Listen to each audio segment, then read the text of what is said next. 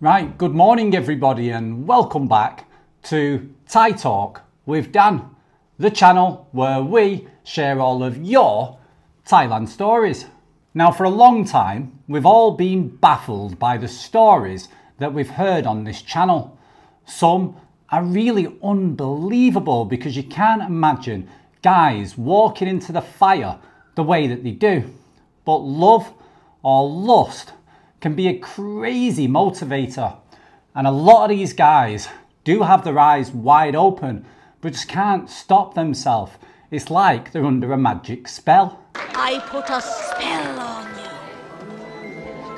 and now you're mine. And the worst place in Thailand to fall in love is in Pattaya.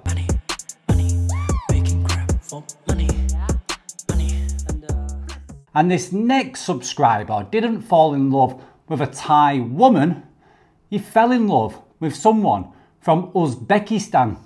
Get ready for today's crazy Thailand story.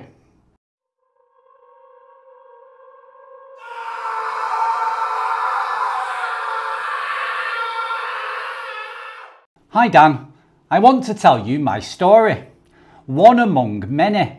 It's about a girl from Uzbekistan I met in Pattaya. Yes, not Thai, but still an escort, and I'm Italian. I am in love with her, and I know very well that she deceived me. Like all of us, I want to believe that these women have feelings for us. I want to find justifications, but my rational side knows that I am an idiot. Stupid is, stupid does, Mrs. Blue. I met this girl on Beach Road. Beautiful, Uzbek, but with Russian features. She is part of a group that stays at the corner of Walking Street. We spent 48 hours together. She was kind, sweet, and cried when we parted ways as I had to leave. She asked me for my number, saying she would call me, and she did, 3 to 4 times per week. I liked her, so I went back to Pattaya after a month, and we spent 8 days together where I did not pay her. I told her I would bring her to Italy and give her 100,000 baht per month for the next 2 months if she stopped working, waiting for her visa. Now in the meantime, to make sure she wasn't working, I watched the videos from Beach Road. Unfortunately, I saw her there again, in the exact same spot. I asked her, and she said she was just accompanying a friend. So I created a fake WhatsApp number, requested a short time at my hotel with a false name, and she responded. I revealed the game, and she told me that it wasn't for her, but she was always finding clients for her friend. I gave her money, 100,000 baht, back in June. But in mid-June, she said she wanted to return to Uzbekistan because it didn't make sense to stay in Pattaya without working.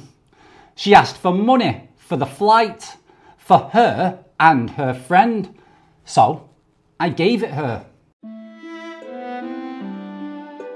She returned to her country and started asking me for money for her house, for herself, to help her daughter, for an Italian course, for the gym, or because she had nothing to eat, etc. Every Monday we had video calls, a nice little show with maybe some virtual fun, and then the next day she would ask for money. That's how it works. In 2 months, 2,500 euros.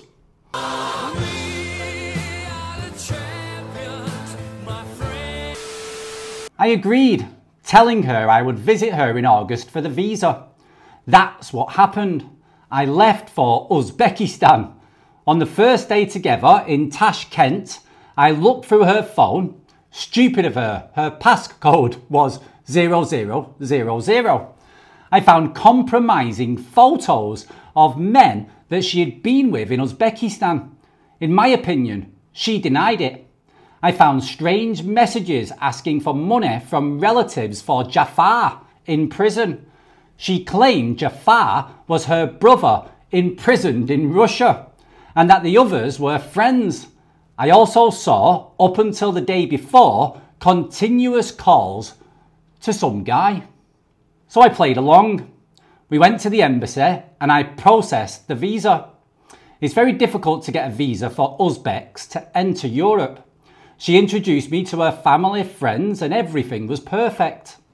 Meanwhile, I contacted the guy who told me he had been her boyfriend for a year and a half and that they had recently broken up. They had aerobics until the week before. The problem was that this guy wasn't the same as the one in the compromising photos. The guy told me that Jafar was actually her husband, the father of her child, and that he would soon be released from prison. He said she does everything for him and warned me not to trust her because he had been scammed too. When he refused to give her money, she dumped him for me. So, I asked her for explanations. She insisted Jafar was her brother, and even her mother lied, saying Jafar was her son. Nothing made sense, but I was in love. She took me to a ceremony in a mosque, saying it was a kind of lifelong bond and fidelity pledge. In August, she come to Italy. She didn't ask me for money in the meantime and acted like the perfect wife. I must say, however, the aerobics was scarce and she constantly wanted unprotected aerobics. I'm not entirely foolish and I always pretended to finish outside. She was bored, didn't want to learn Italian, never went out and was always chatting with friends.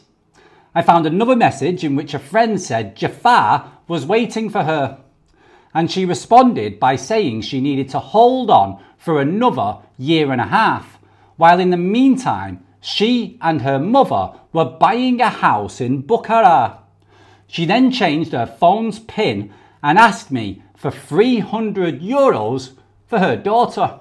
I gave her the money, but unfortunately she used her birthday as the new PIN. I read that part of that money went to Jafar. This brings us to the end of the story, which happened just a few days ago.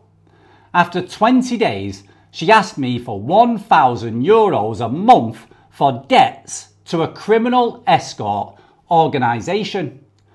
When I refused, she made a scene and said she would leave again to earn the money herself. We made peace and I told her I could only give her up to €700 and she agreed. I needed to extend her visa, which can only be done by a sort of civil marriage.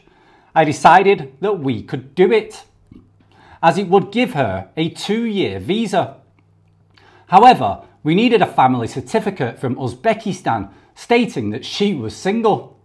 We requested it from Uzbek embassy, but it hasn't arrived yet. She was clearly very happy to get married. Meanwhile, remembering everything and thanks to your channel, I know very well that I have been scammed. But the problem is, I love her. I enjoy being with her. She is beautiful, sweet, and I still think maybe she really did need to help her family.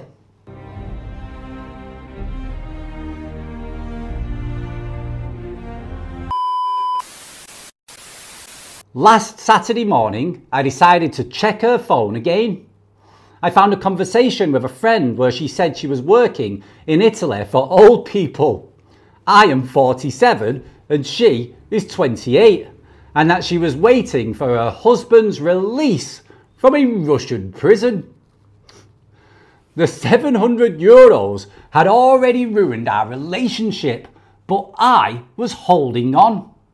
I earned 2,500 euros a month, so that money is a lot for me. After reading that, I woke her up, booked her a flight and sent her off to the airport.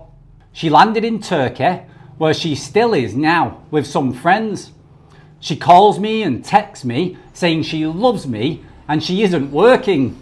Unfortunately, I still love her and feel terrible every night.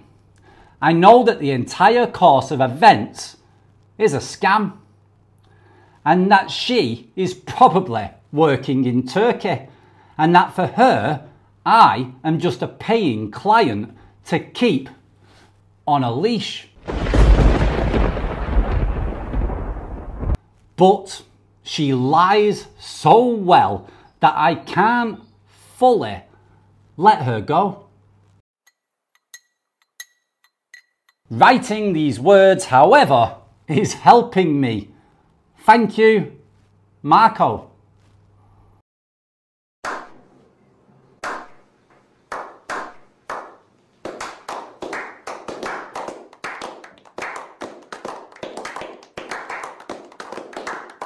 Guys, it's a good example, this, to share with you, to make you understand that guys are willing to do whatever it takes to keep that woman that they're obsessed with, in love with, in lust with, want to own, whatever you want to call it, guys. They want to keep that woman and they're not bothered. At the end of the day, most of these guys understand and realise that they're not going to get a woman that young or that beautiful or that sexy, etc. back home, yeah? So they just stick with it. And if they've got the money in the pocket to keep feeding that woman, then they'll just keep feeding her. And they'll keep going and going and going until that woman leaves them, or they end up broke and they have arguments and that woman leaves them anyway. I mean, it's a disaster just waiting to happen. I mean, I know a lot of guys that watch this channel are a lot older, so you won't be interested in a platform called TikTok. I'm not really interested in it. But the one thing that I do like about TikTok is that Thai and foreign couples are constantly on there. Big age differences, not just age difference, like mentality difference, just big differences. Like it's hard to explain. You can just see like everything is about money. And the guys are that loved up and that hypnotized. You know, they just don't want to lose what they've got. They don't care. They put it to the back of their mind that they're being used and abused because that woman is making everything worthwhile. Now, I've asked this question to quite a few people. I'm going to ask it to everybody on here. Imagine right now that there are no more females on the planet, right? So all the females have disappeared. And you're not gay, yeah? So literally there's no one for you. The best that you can get is a best friend, companionship, whatever, yeah?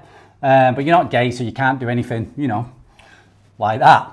So all the women have gone. What would you do? Would you be depressed? Would you be down? Would you get dressed in the morning?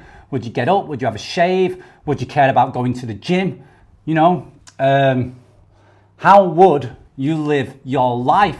I'd love for guys to be super honest and put their comments down below and tell the truth. I'm sure a lot of guys would just give up. What's the point? So the reason why I'm mentioning that is that I want people to try to understand how lost and lonely and desperate these guys are. Doesn't mean they're bad people. They're just stuck in a rut and it's hard to get them out. Anything I say or you say, not necessarily going to wake them up, but at least that information is available online if they want it. You know, if they need some advice, they need some help, they need to know that other guys are going through a similar situation, they need to know that other guys have managed to get out of the situation that they're in, and then they know that they can get out of it and that there is a future, there is another woman.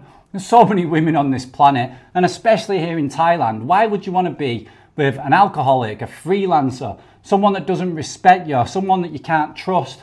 What's the point of giving yourself that headache? There are plenty of women that you can get where you don't have that headache and you just have the fun times. When you get with a woman, that woman is supposed to better your life, yeah? You know, not make it worse, not make you stressed, not make you not sleep at night, not drain your bank account, not make you feel guilty with sob stories of this and that. That's not paradise, Thailand paradise. Come on, guys. Guys just need to have a little bit more self-respect and value themselves a lot more, and don't feel like just because you're not like super handsome or super athletic or whatever, you know, that nobody wants you. It doesn't work like that over here in Asia. You know, most of them are interested in your personality. So if you're a nice person inside, you've got a chance of being with a good looking woman, as long as she's a nice person inside too. Right guys, if you've got your own Thailand story and you want to share it on the channel, then as always, get your email sent in to thaitalkwithdan@gmail.com. Guys, in regards to me, I've tried to stay quiet over the last few days, trying to make myself better. My breathing's improved a lot, but I am tired after speaking a lot on this video. I need to get some water, warm water, guys. Don't worry, I'm not drinking cold. I'm being very careful with what I'm eating and drinking. I'm doing my best to try to get better as much as possible. But guys, I've improved a lot, a hell of a lot. I just feel tired all the time. That's the only problem, but I think that's expected. I mean, I did go through a lot. I was very ill. My lungs were seriously messed up. Got to go back to the doctors now on the 2nd, and I think that's when I'll get all my answers properly on the 2nd, because I think I'm there all day. So I know there's a lot to do on that day, and I've got to get new medication and stuff, so I should have a good chat to someone then. Apart from that, guys, like I said last time, thank you for your support. Thanks for your help. We all get stuck in a rut. We all mess up sometimes, but we have to learn from those mistakes, and I am learning right now. You know, my focus is to make sure that I've got savings in my account for any future emergencies. And also I'm in talks now with insurance companies to sort out insurance. So I'm covered if I get more sick. But the only problem is because I've just recently been sick, it's not as simple and straightforward. So it's a bit more hard work, but we'll get there. And hopefully it'll be boxed off and sorted out soon, and I'll never miss a payment. Apart from that, guys, if you're vaping, stop vaping. It's more dangerous than you realize, and like people have said, it's illegal here for a reason. You know, they're not getting checked what's going inside because it's illegal, so they can do what they want. So be careful with the vaping, guys, and don't take the risk. If you've been healthy all your life and you don't normally get sick, guys, we all get sick eventually. Something can happen, get hit by a bus, have a motorbike accident, a car accident. You need that insurance, otherwise, you know, you can be in very, very big trouble. So hopefully what's happened to me can wake some people up and save them a massive headache, a lot of heartache and a lot of money. Take it easy, guys. Take care of yourselves, and ciao for now. Bye-bye.